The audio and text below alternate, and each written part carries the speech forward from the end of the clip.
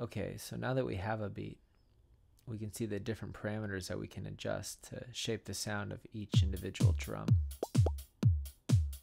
So this is the beat we made in part 1, minus the clap and the low tom, which we sort of have on the back burner for now.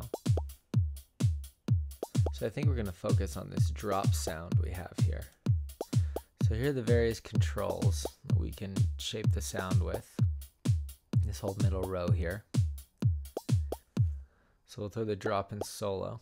We'll start here in the mallet section, which emulates whatever it is that's hitting the drum. The amplitude and decay are pretty straightforward. The noise level and noise phase settings are more unique to Drumaxx, and I would just tweak those until they sounded right to you. Seems pretty good right there. Move on to the membrane settings here. The membrane settings are emulating what the mallet is hitting. We have these parameters here like the tension, the material, the size, the shape.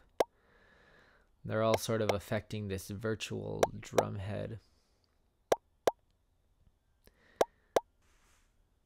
So you can see it's very easy to get creative with it.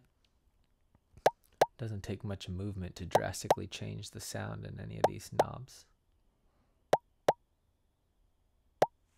Here we have what is essentially a parametric EQ.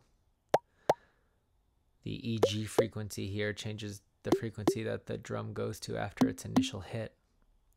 It doesn't take very much to make some drastic changes. Over here we see that we can link just about any parameter on this little board to the velocity.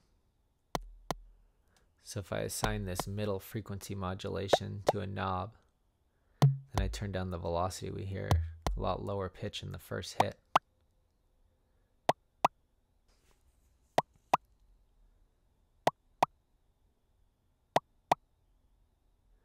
So we'll probably take some of this high end here and turn it down because it's boosted way up. Probably not have the velocity modulate the frequency as much. Sort of more like that. Now our drop has become somewhere in between a kick drum and a tom.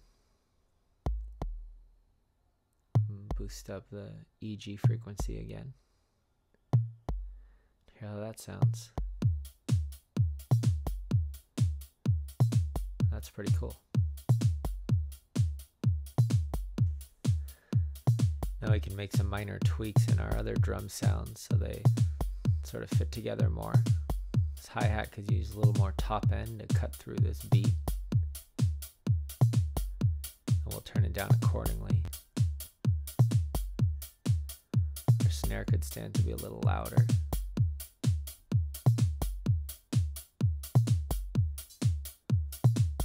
This sort of extra hi-hat we have, we'll turn it up a little bit, not pan it so hard, maybe not that much. There we go.